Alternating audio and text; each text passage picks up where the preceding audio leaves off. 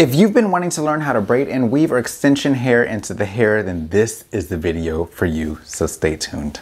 Hey GlamFam, Linwood here, and in this video I'm going to be showing you how to braid and weave or extensions into the hair. We're going to be using a bright color like this, so this video will also be suitable for visual learners. So if that's you, I'm thinking about you, boo. For this video, let me go ahead and tell you what we're going to be using, and then we'll just dive right in. Now for this tutorial, we're going to be using some pre-stretched braiding hair like this here, and I've got it in hot pink, so you should be able to easily see it on camera. This is Kanekalon fiber. Kanekalon is my preference because usually it burns and it melts easily for you to be able to shape it into curls, things like that, and it's usually in a wide array of colors. It's really easy to work with and tends to be pretty inexpensive. So in my opinion, I feel like Kanekalon is one of the best braiding fibers you can find. I have the pre-stretched hair here because I feel like it's best for people who are beginners. That way you're not going through stretching, but if you need to know how to do that, I've got tutorials that include that as well. Okay, so we're going to begin on this bottom section of hair here, and you can see I already have a clear line kind of parted out there with my rat tail comb.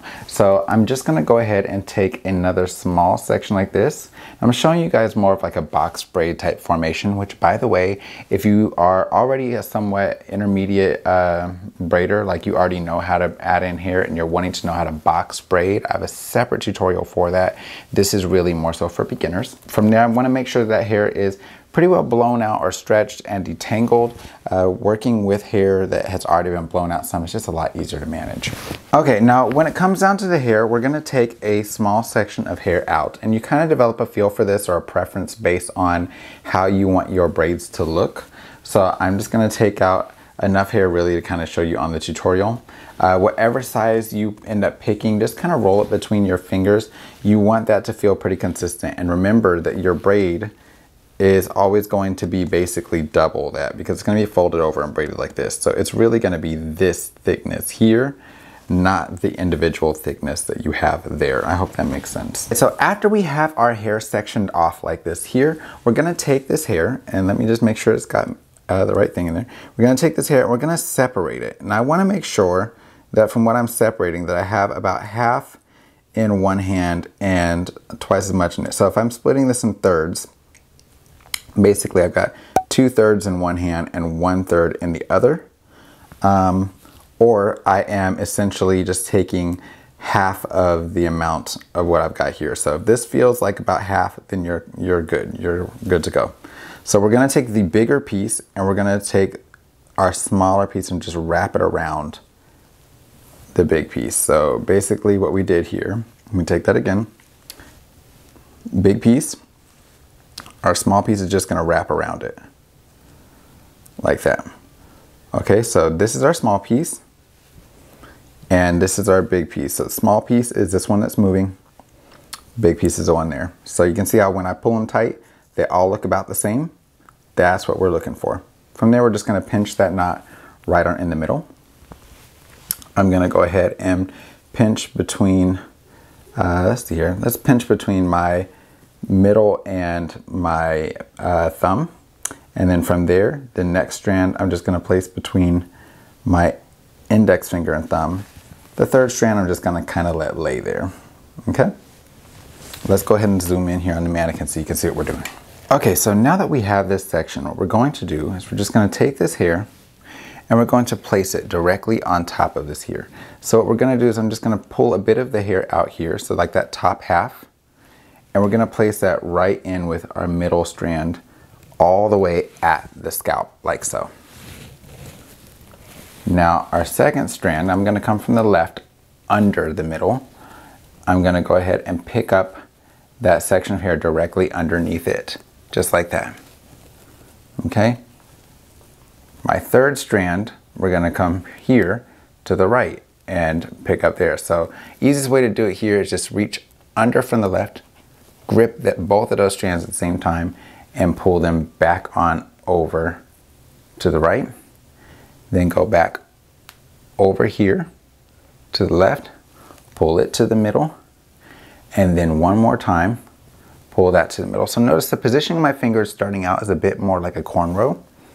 We're keeping those hands more flat down to the scalp, and we're just gonna go ahead and lock this in. Now this will take a little bit of practice for you at first, but the more you do it, the easier it gets. And I'm gonna braid it down maybe about 1 inch or so before I flip my hands.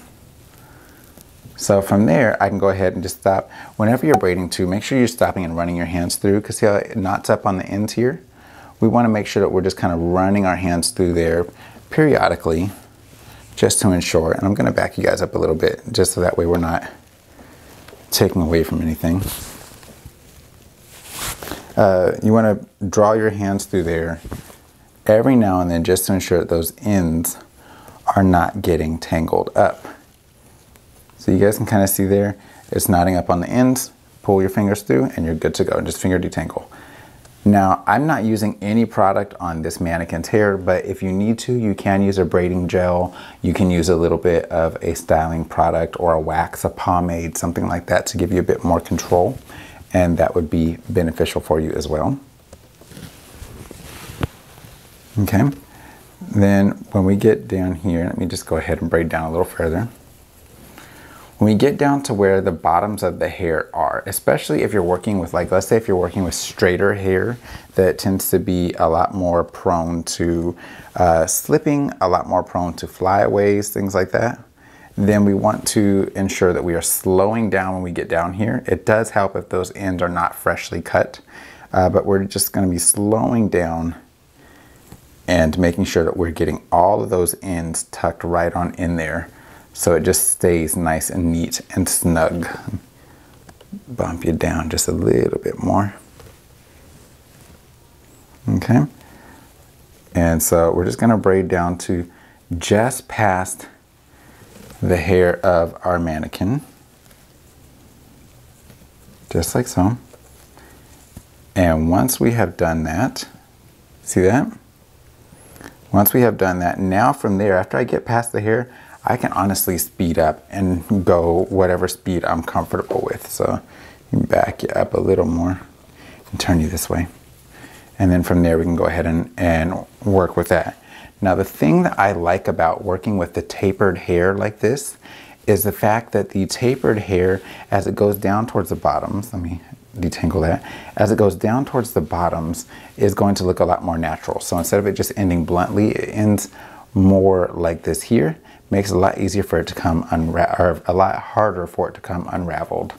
Now, other thing you want to keep in mind is whenever you are braiding this hair, you have braided the hair from the scalp here, coming in a downward direction. So after you finish doing a head of braids like this, you want to make sure that you're waiting at least about a week or so before you pull it up into a ponytail. So if you must do a ponytail, do one that is a loose ponytail at the base of the head.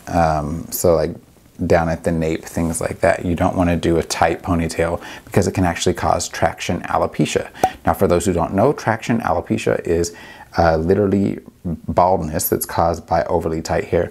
Now, if you can see here, this strand here seems a little too thin to continue with some sort of evenness with what we're working with. So I'm just going to steal a little bit from the strand next to it. And then from there, we can continue braiding like it never even happened.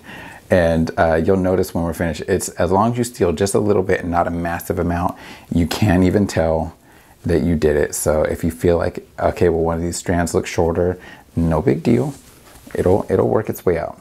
Okay, so that is our finished look there. So let me go ahead and just show you here. This is how those are turning out with no product, anything like that in there. So of course you get even smoother results when you have utilized a product on there. But I hope this has been helpful for you. If so, let me know in the comments down below. Okay, so that's it for this time. If you find that you are wanting to learn, like you've mastered this, you want to learn how to do box braids, I'll link in the description box down below a tutorial for how to do box braids, and I'm showing how to do that on my lovely wife, and that way you can learn that as well. So if you feel like you bypassed this, I still have other tutorials to help you out. Until next time, you guys, take care, God bless, and stay glam. You know I love you, boo. Bye.